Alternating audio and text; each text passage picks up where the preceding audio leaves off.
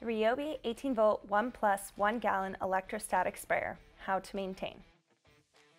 The reason we clean the tank and the nozzles on our electrostatic sprayers is to reduce the chance of any possible corrosion occurring due to the chemicals being used. First, make sure to detach the tank and remove from the backpack holster to drain any chemical left in the tank. Then, fill the tank with a half gallon of water. A small amount of household detergent may also be added. Next, spray the water until the tank is empty to ensure all the internal parts are cleaned. Feel free to repeat the process until you are fully confident the chemical has been cleared from the system. To save time, you can purchase an extra tank specifically for water to clean out your unit.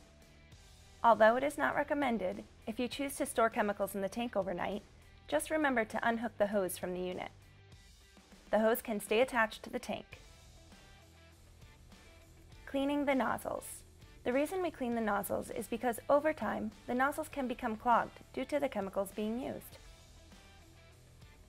First, rotate the nozzle selector to remove the nozzle position and lift out of the tool. Then, you can place the entire nozzle selector into warm, soapy water to soak for about 5 minutes. Agitating the selector in the water will help loosen some of the clogs, and you can do this by shaking it. After soaking, blow compressed air through the front of the nozzle to remove internal clogs that may still be present. If the individual nozzles are still clogged, you can use the nozzle change tool, included with the unit, to take apart the selector.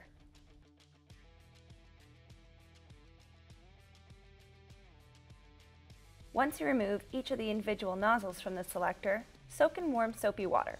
Agitating them in the solution will loosen the internal clogs.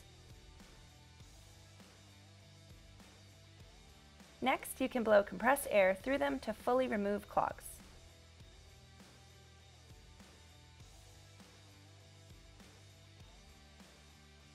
Before putting the nozzles back into the nozzle selector, ensure that the O-rings are back in place. When putting the nozzles back in place, remember to correlate the part number on each nozzle to the nozzle selector label. An important tip to remember: the labels on the nozzle selector match up with the nozzles opposite the label.